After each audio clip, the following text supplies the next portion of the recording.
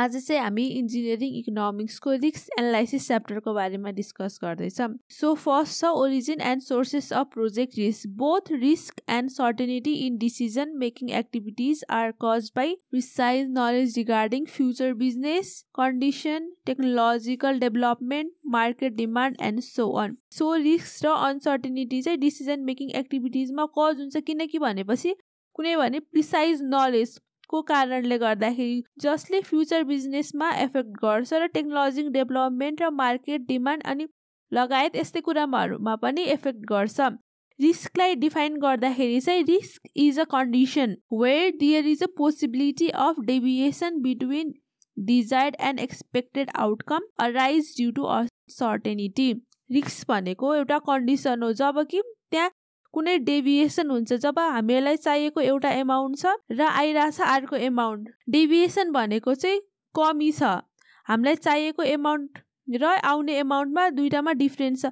यदि कुनै पनि मैले प्रोजेक्ट स्टार्ट गरेँ भने हामी चाहन्छौँ कि मैले जति इन्भेस्ट गरेँ मेरो आउटकम त्योभन्दा राम्रो होस्, तर यदि त्यहाँ कुनै डेभिएसन र कमी भइदियो भने चाहिँ त्यहाँनिर रिस्क हुन्छ त्यो प्रोजेक्टको लागि। सो यसको सोर्सेस चाहिँ के हो? Cash flow statement. Cash flow स्टेटमेन्टमा केही कमी कमजोरी भयो भने चाहिँ त्यहाँनिर एउटा प्रोजेक्ट रिस्क हुन्छ। र नेचर अफ बिजनेस, सबै बिजनेस एउटै प्रकारको हुँदैन, कुनै बिजनेसमा राम्रो हुन्छ कुनैमा नराम्रो हुन्छ र त्यहाँनिर बिजनेसको नेचरले पनि प्रोजेक्टलाई रिस्क गर्छ।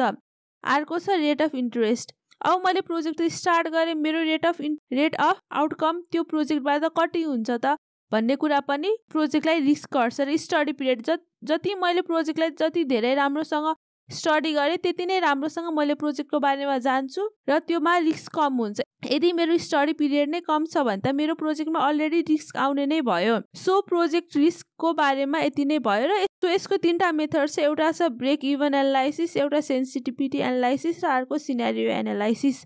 So let's start with brake even analysis. It is most common methodology used for economic evaluation of new investment alternatives. Break-even analysis एउटा चाहिँ कमन मेथड हो इकोनोमिक इभ्यालुएसनको लागि, न्यू इन्भेस्टमेन्टको लागि चाहिँ। जब कुनै न्यू इन्भेस्टमेन्ट हुन्छ र त्यहाँको इकोनोमिक इभ्यालुएसन गर्नु पर्यो भने चाहिँ ब्रेक इभन एनालाइसिस चाहिँ मोस्ट कमन र युज मेथड हो। It is technique for studying the effect of variation in output on film. यो चाहिँ एउटा टेक्निक हो जसमा चाहिँ हामीहरूले आउटकमको भेरिएसनको बारेमा स्टडी गर्छौँ।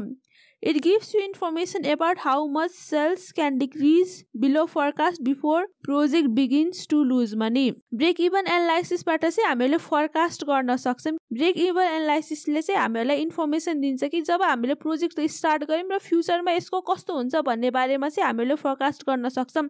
यसको सेल कति हुन्छ, यसले मनी लुज गर्छ कि गेन गर्छ भन्ने बारेमा चाहिँ हामीले ब्रेक इभन एनालाइसिसबाट चाहिँ सुरुमै फरकास्ट गर्न सक्छौँ।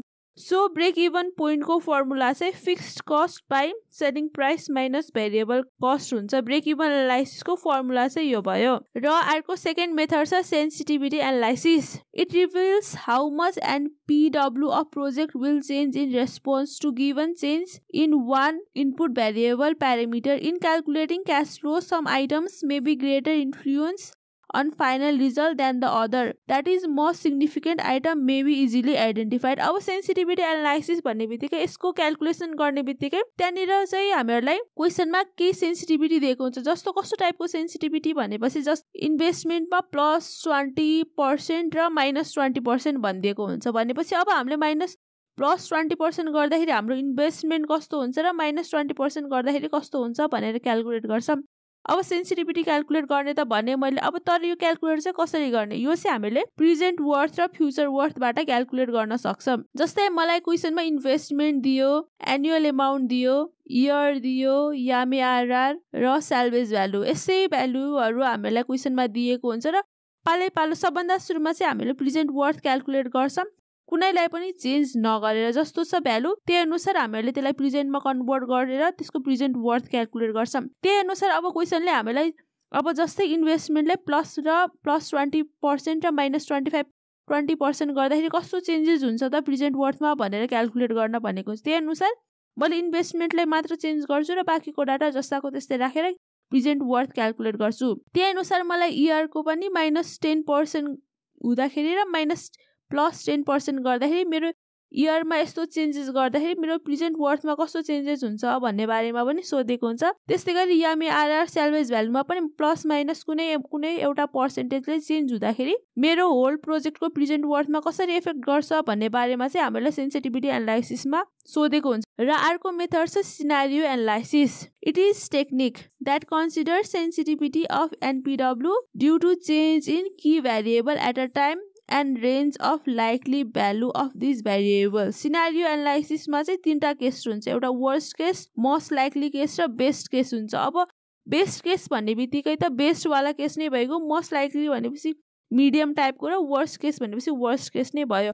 अब सिनारियो एनालाइसिस गर्दाखेरि पनि हामीहरूले यसको क्याल्कुलेसन चाहिँ प्रेजेन्ट वर्थ र फ्युचर वर्थबाट नै गर्छ र यसमा हामीले क्याल्कुलेसन गर्दाखेरि प्रेजेन्ट वर्थ जस्तै मैले वर्स्ट केसको प्रेजेन्ट वर्थ या फिर फ्युचर वर्थ क्याल्कुलेट गर्छु र मोस्ट लाइकली केसको पनि present worth future worth calculate गरेर तीनटैको क्याल्कुलेसन गर्छु र तीनटै क्याल्कुलेट गर्दाखेरि मेरो भ्यालु कस्तो आउँछ त, जस्तै तीनटैमा प्लस पोजिटिभमै आयो, प्रॉफिट नै आयो भनेपछि हामीहरूले यो प्रोजेक्टमा इन्भेस्ट गर्दा हुन्छ भनेर हामीहरूले फ्युचरको कुरा चाहिँ अहिले क्याल्कुलेसन गरेर हेर्न सक्छौँ। यदि हामीहरूको जस्तै दुईटामै नेगेटिभ आयो र बेस्ट केसमा मात्र पोजिटिभ आयो भनेपछि त मैले इन्भेस्ट गर्नु राम्रो होइन नि त। यदि मेरो वर्स्ट केस भन्ने बित्तिकै ल नेगेटिभ नै हुन्छ भने पनि मोस्ट लाइकली केसमा त पोजिटिभ आउनु पर्ने हो नि। अब मेरो वर्स्ट केसमा पनि नेगेटिभ आइरहेछ, मोस्ट लाइकली केसमा पनि नेगेटिभ आइरहेछ र बेस्ट केस भनेर मैले जुन छुट्टा छु त्यो मात्र पोजिटिभ आइरहेछ भनेपछि त त्यहाँ रिस्क छ इन्भेस्टमेन्ट गर्नको लागि भनेर हामीहरू चाहिँ सिनारियो एनालाइसिसबाट बुझ्छौँ। सो यति नै छ रिस्क एनालाइसिसको मेन टपिक भन्ने बित्तिकै नै रिस्क भनेको के हो, यसको सोर्सेस र मेथडहरूको बारेमा मात्र बुझ्दाखेरि नै हामीहरूले यो च्याप्टरलाई नर्मली राम्रोसँग बुझ्न सक्छौँ। सो आजलाई यति नै, थ्याङ्क यू। सो केही कन्फ्युजन भयो भने तल कमेन्ट गर्नु होला